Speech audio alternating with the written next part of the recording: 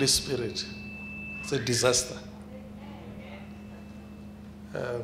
When we minister to you with the Holy Spirit, we are directed to certain people. 20% of people who are coming to church are Christians.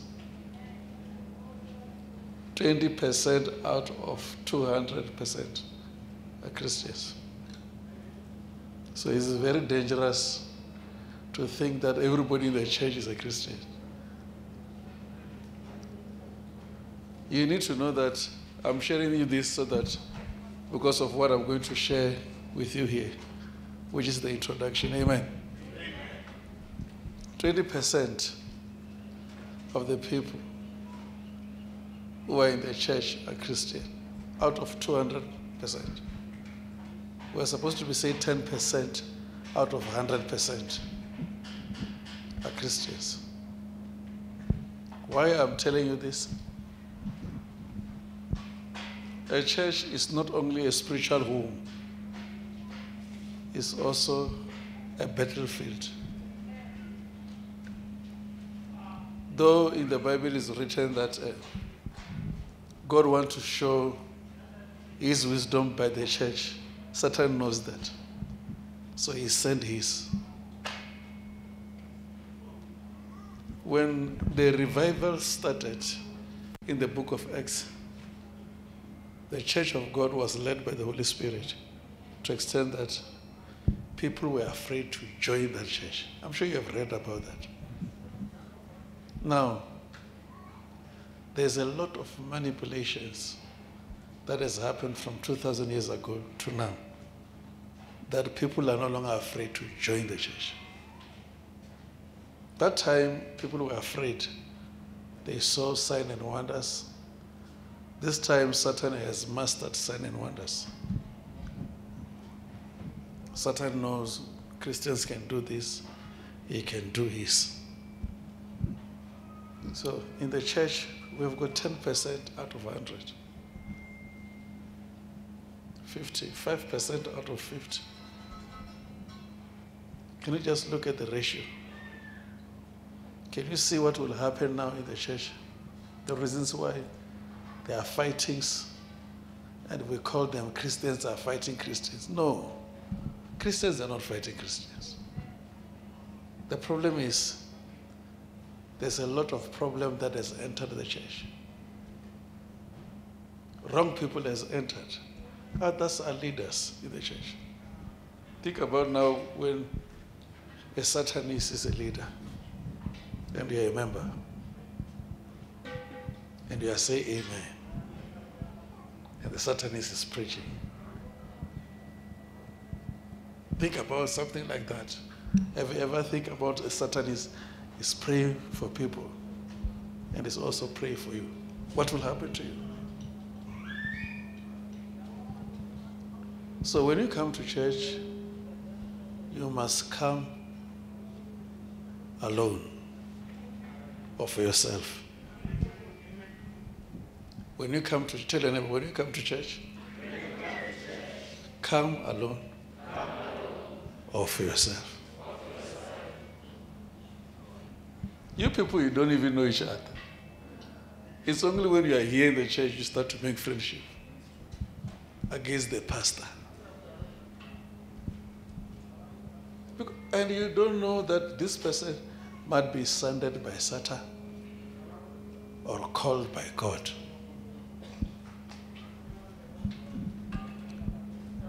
In the church today, we have 50% of the people who don't know why they're going to church. And 40% of the people that Satan has sent to church. So can you see? Many of you, your spirit is already tired. But there's something that is pushing you to go on and on. Why? Because you are meeting battles away in the church.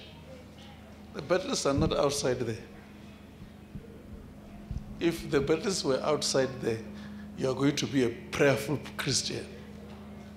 If the battles are, the person who's supposed to challenge you is what? Is a Christian. Right now, we are hearing about Prophet T.B. Joshua. This person is a senior prophet. But who's speaking against? People who are in the church. The atheists are quiet. Some people said here, I use elephants. Did you ever meet an elephant? Do you think elephant is not wild? Elephant doesn't even know anybody. Doesn't even think, except grass. When the elephant is in control, everything must be subjected to run away. Say, this man used elephant. Christians. Others say, he's using a snake. You try to find, it's Christians. You question, so if God can't do this, and we attest everything to Satan, what will happen to Christians? What is happening to church? If truly we say, when God is using a man of God, we say, it's Satan. Now, if a man of God starts to prophesy, no, he has been told. Someone sent a message. If a man of God come here, like some of you don't even know me, isn't it? If I come to you, do you know me? Let me give you an example. Do you know me? Did you ever meet me? Eh?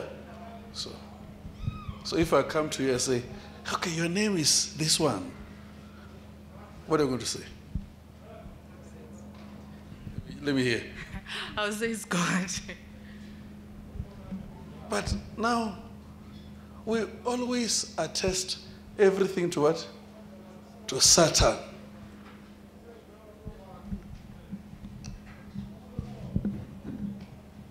I'm sure you hear what I'm saying.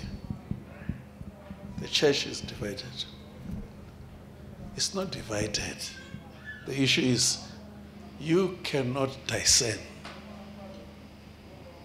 That's the problem. The problem is what? You cannot discern.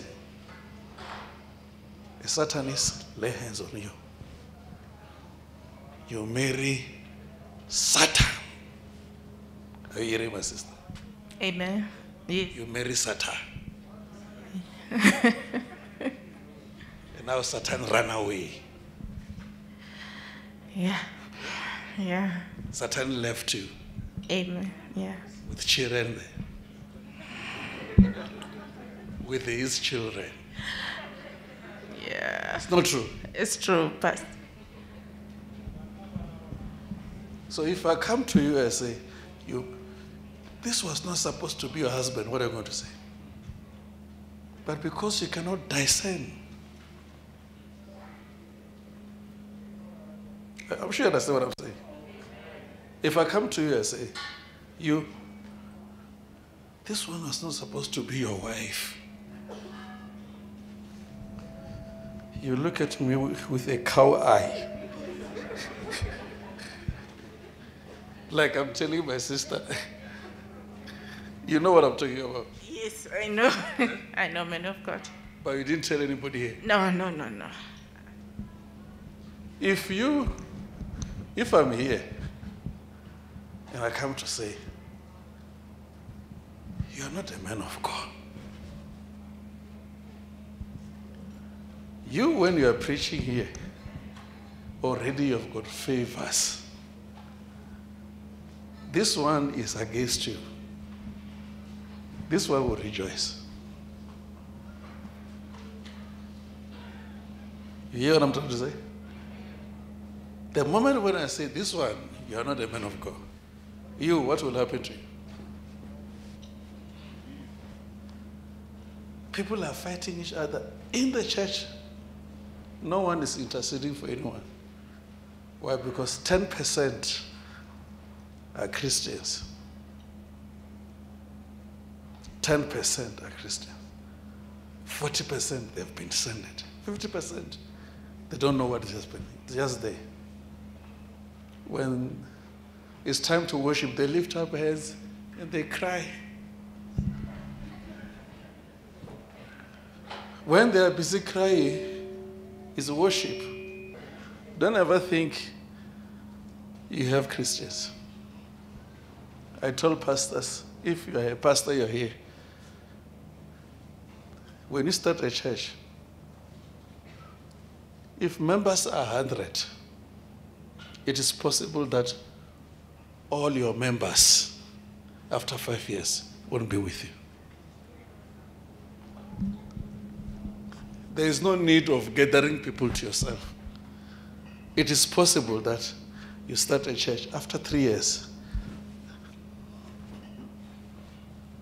you find that people are coming, people are going. I don't know if you're hearing me.